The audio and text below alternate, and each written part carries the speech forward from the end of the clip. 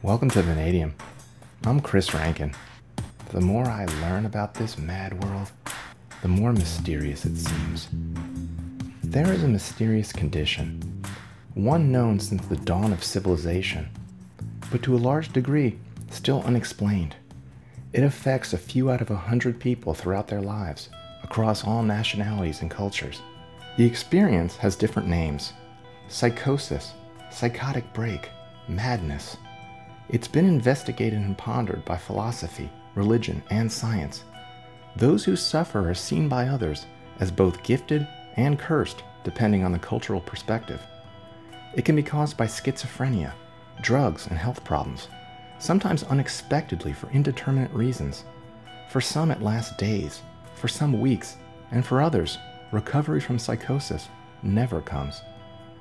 It's a loss of familiarity with the world, a radical rupture of ego, a cascade of errors in the brain's information processing. Psychosis is mental illness when it growls and shows its teeth. It's hallucinations, auditory and visual, some familiar, some alien. It's an influx of novelty. Psychosis brings delusions and insights. It's more than just a glitch in a computer, because the mind is far more than just a computer. The outcome of this fever of consciousness depends on the strength of the sufferer and the strength of those around them. Recovery also depends on perspective.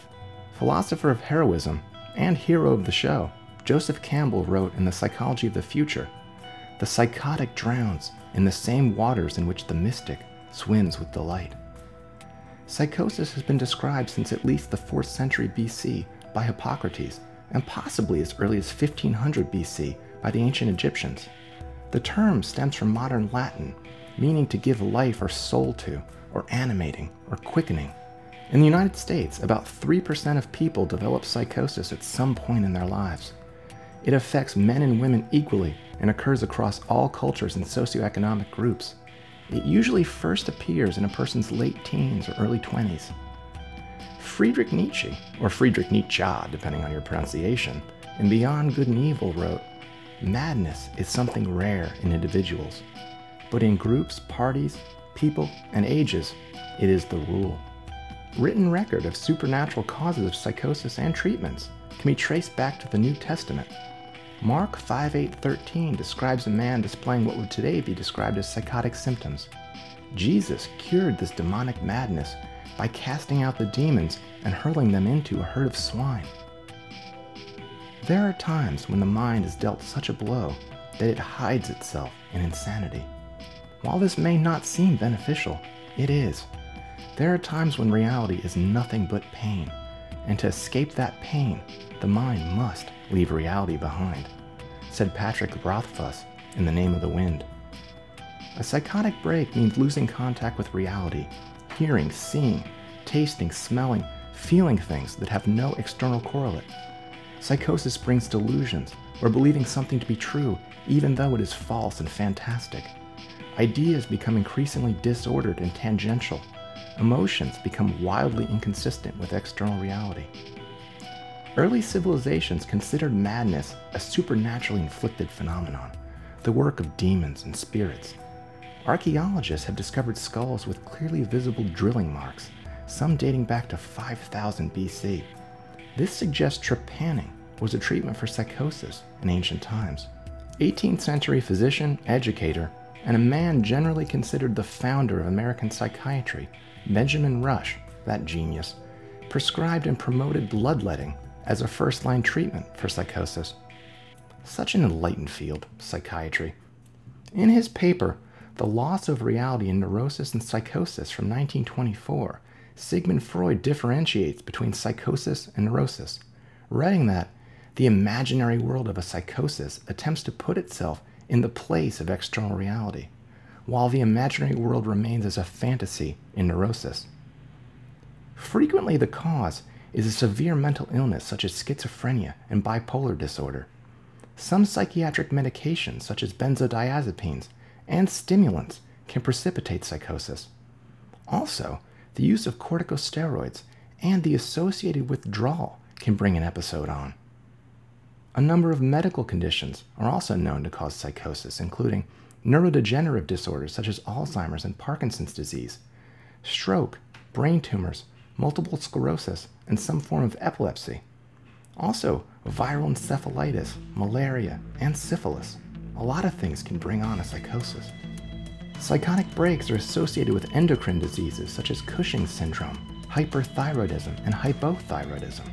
Autoimmune disorders such as lupus, sarcoidosis, and Hashimoto's encephalopathy.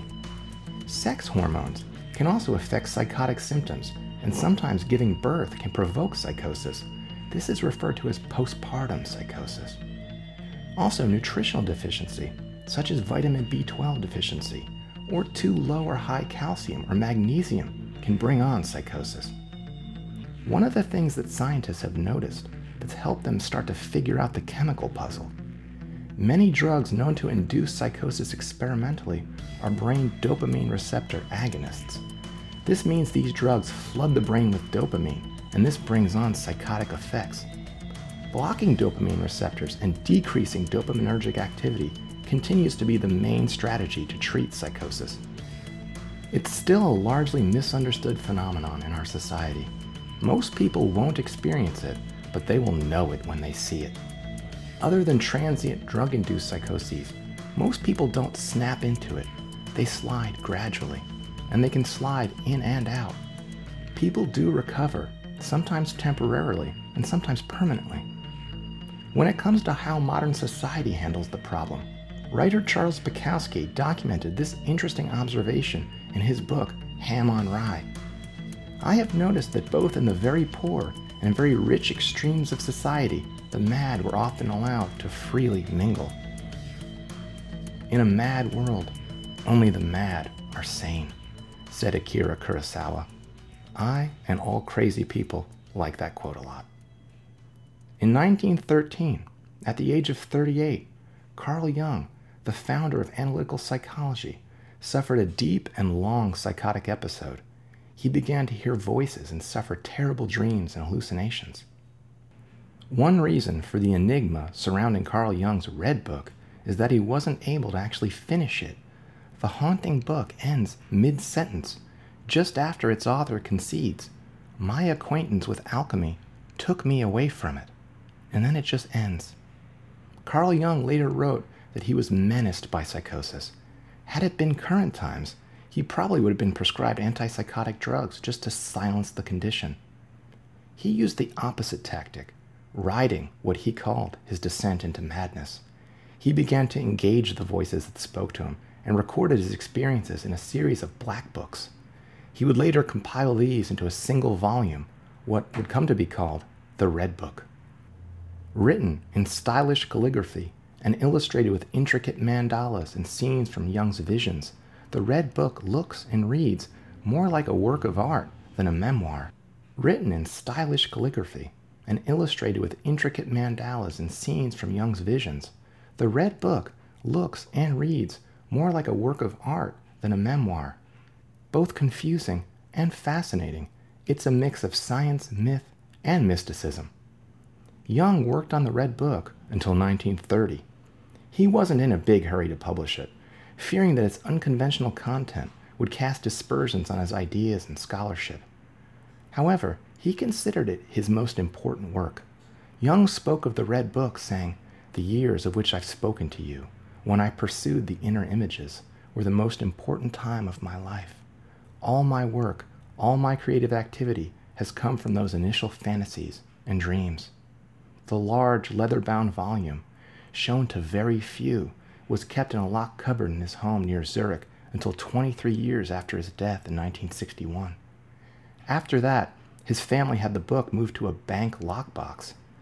This only served to intensify the mystery and rumors surrounding the Red Book. However, in the late 1990s, after years of attempts to convince Carl Jung's heirs that the book deserves an audience, Sonu Shamdasani, a professor of psychology at University College London, was finally given permission to translate and seek publication for the Red Book. It's a strange document. It's not just a book. It's somehow imbued with Carl Jung's mystical psychotic experience. The Red Book seems almost too personal. Fascinating, but kind of a violation of his spiritual space. The Red Book is haunted, I think. One of my favorite eerie parts of the book. Every step closer to my soul excites the scornful laughter of my devils, those cowardly ear whisperers and poison mixers. Thank you very much. This was Chris Rankin with Vanadium.